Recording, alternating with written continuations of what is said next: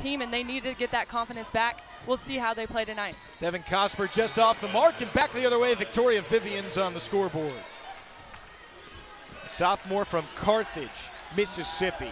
The SEC's leading scorer only needs 8 more points now to get to 900 for her career. And Callie, she's a sophomore.